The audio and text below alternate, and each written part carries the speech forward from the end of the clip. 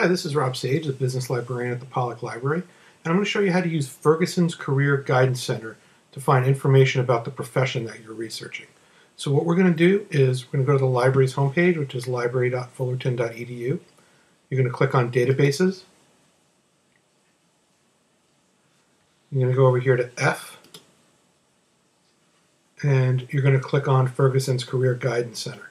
And what these are a collection of ebooks that provide information on various professions and industries and jobs within specific industries.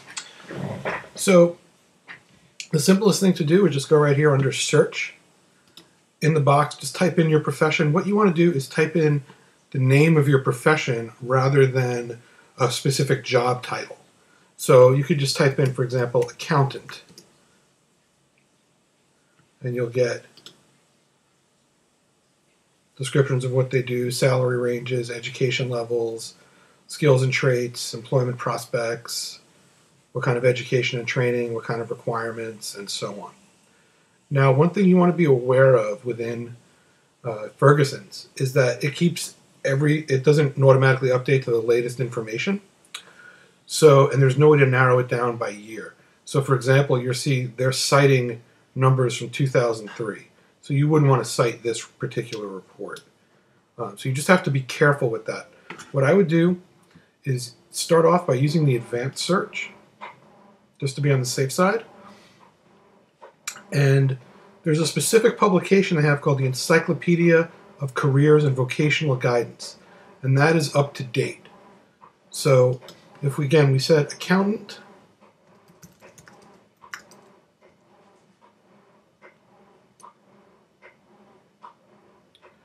and accountant, and then say careers, vocational guidance. And now you have the results from the Encyclopedia of Careers and Vocational Guidance, 17th edition, which is the latest edition, and you will then see the specific reports talking about more up-to-date information, May 2016, and so on. So this is going to be up to the date, or as latest information that is available to you. So you can find that. Okay, so that's in Ferguson's Career Guidance Center. You can email everything to yourself, and I recommend you do that. If you generate a citation, just be aware that the citation, first of all, is not going to be done in APA. It's MLA or Chicago Manual, and you'll have to change it anyway. So I wouldn't bother with the citation information here.